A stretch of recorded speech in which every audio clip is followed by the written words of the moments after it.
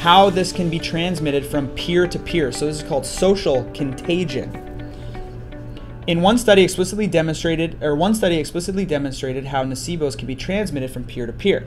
In this study, a single member of a group of subjects was falsely informed of the risk of altitude headache prior to a relatively low altitude hike, so below the threshold which would require or cause altitude sickness or altitude headache, but they were told that the hike could do that. Before the ascent, this information was spontaneously shared with some, but not all participants.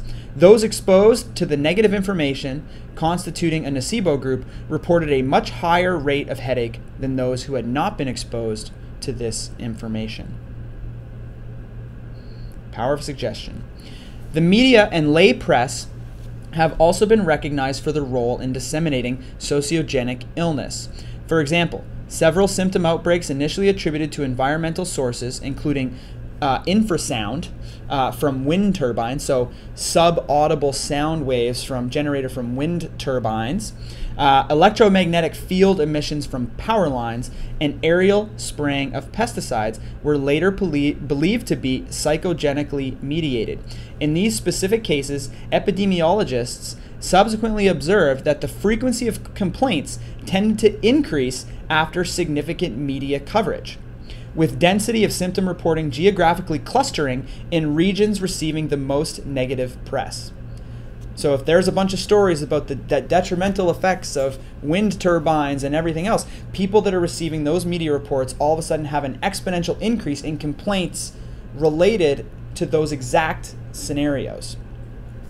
So when we look at stuff like post-concussion syndrome and these online support groups where everyone goes and joins these groups and just continually propagates their symptoms forward, all of a sudden now everyone in that group is going to have a hard time getting better because those are going to manifest within them as well.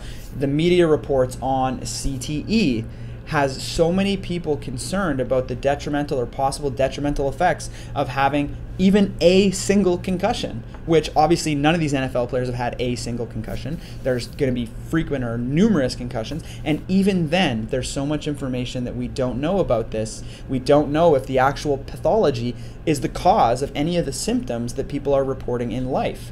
And we don't know if those symptoms are related to concussions or brain injury of any kind. Those symptoms could be related to other things, potentially some nocebo-related things.